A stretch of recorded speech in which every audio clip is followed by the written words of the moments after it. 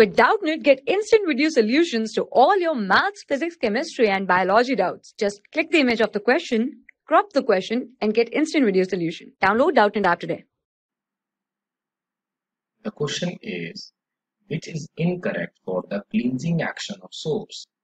Soap molecule from micelle, hydrophilic part of stearate project outward of the droplet, soap help in emulsification, negatively charged sheet form aggregates.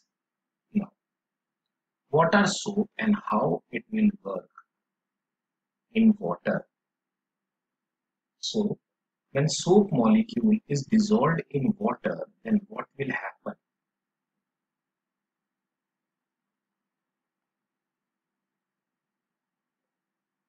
So when soap molecule dissolved in water, then in the cleansing action of soap, there is a dirt particle present in the cloth. All the hydrophobic part will get attached with this dirt particle.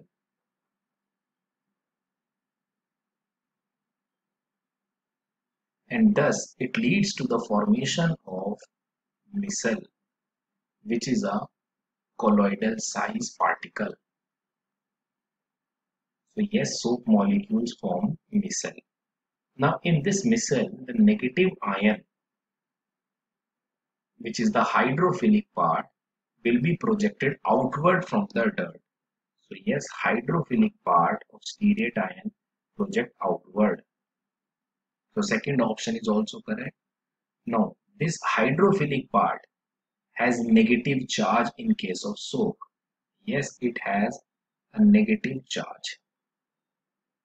So that means negative charge is also present. Micelle is also formed and the hydrophilic part will be dissolved in water, will be towards water droplets because they are water attracting. The incorrect option is the third option. Soap cannot help in emulsification. So the correct option is the third option because we have to find out the incorrect part. Thank you. For class 6 to 12, IIT JEE and NEET level. Trusted by more than 5 crore students. Download Doubtnut app today.